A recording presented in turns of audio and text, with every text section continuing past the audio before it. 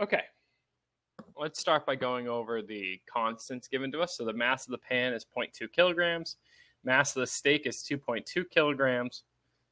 K equals 400 newtons per meter. And the height is 0.4 meters. Okay, so we have to use kinematics to find out what the speed of the steak is before it hits the pan.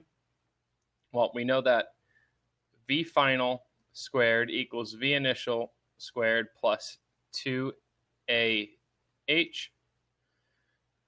So V initial is 0 in this case. It's dropped from rest. So then we can plug in 2AH. So this is 2 times 9.8 times 0.4. Okay, and we can take the square root of both sides. And we get that the velocity of the steak, so it's the final velocity in this kinematic equation, the velocity of the steak is 2.8 meters per second. Now we have to do a little bit of momentum work to figure out what the mass of the steak and the pan together are. Okay, they, once they strike and stick to each other. So if we write our momentum equation out, we have that the mass of the steak times the speed of the steak plus the mass of the pan times the speed of the pan equals the total mass times the total velocity. Okay, well, the mass of the pan is 0. So what we end up with is that V will equal ms Vs over the total mass. So this is 2.2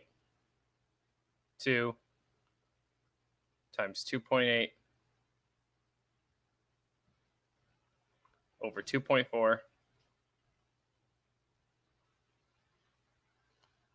which equals 2.57 meters per second. Okay, this is the speed directly after collision. So now we have to do a little bit of energy conservation. Okay. So if we write out the energy before and the energy after, so we initially start out with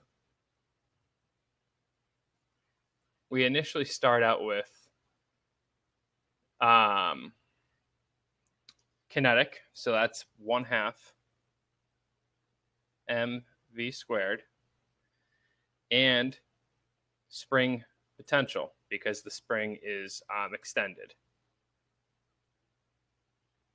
And we finish with the spring being fully compressed and not moving, so that is 1/2 Ka squared, where A is the amplitude of the spring. All right, so if we rearrange this for A, we get that A equals the square root mv squared. We could drop the 1/2s everywhere, plus kx squared. I'm going to call this x naught because it's some initial extension over k.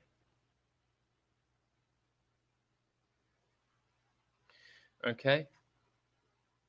We know that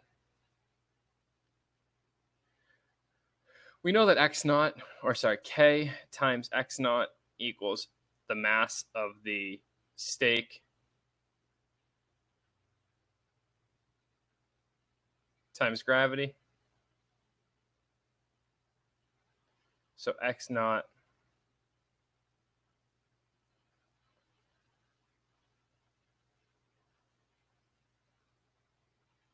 okay, so then we could replace x naught for this quantity here. We have the square root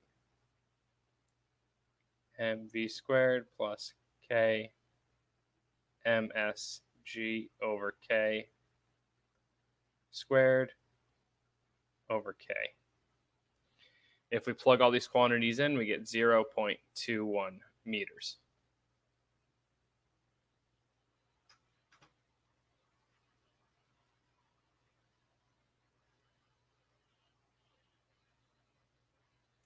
And then finally, for part C, I'm just going to put it over here.